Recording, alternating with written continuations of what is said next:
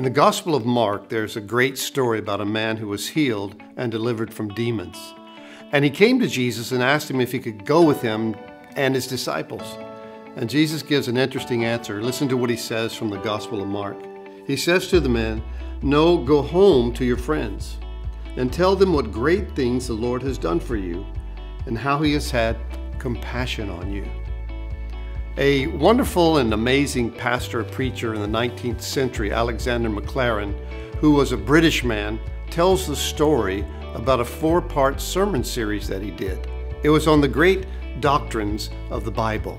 And he was excited because he heard there was a well-known skeptic atheist in the crowd. So every Sunday he shared these messages. And at the end of the 4-part series, this skeptic, this brilliant man, came to him and said, "I want you to know I've accepted Christ." So MacLaren sat down with him and said, "Tell me, which of the messages convinced you of the truth of Jesus?" He said, "Well, I'm not sure it really was any of the messages." He says, "I was leaving the sanctuary one day and an elderly woman was outside and she just had a radiant face. And I was helping her down the street. It was icy, it was snowing. And she looked up at me and she says, 'Do you know my Savior? I love him so much, and I know you would too.'" He said, "Those words haunted me all day, and when I got home, I got down on my knees and I received Christ as my Savior."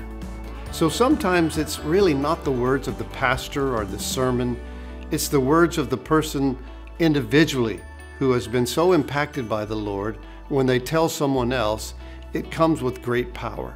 And I want to encourage you, you have a testimony, you have a story that only you can tell. And tell others your story.